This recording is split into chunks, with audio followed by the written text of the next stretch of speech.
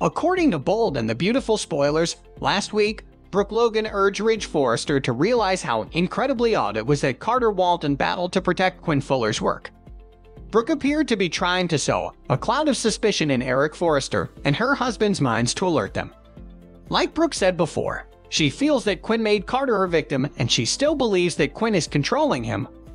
Maybe Brooke will also think that Quinn pushed him to protect her job. But she is certainly incorrect. She simply despised Quinn and always suspected the worst. Ridge, on the other hand, confides in his wife that he feels Carter will keep his promise to his dad and believes that his closest buddy will avoid Quinn. Carter Walton, according to Ridge, accomplished something nobody else might have done, and that was that Carter revealed Quinn's real nature to his father. Carter will shortly get a visit from Brooke, perhaps to express gratitude for what he did or, as she believes, to check if he is still influenced by Quinn.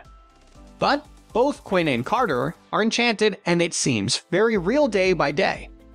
Brooke might attempt to go to Carter's house to find out who the dress belongs to.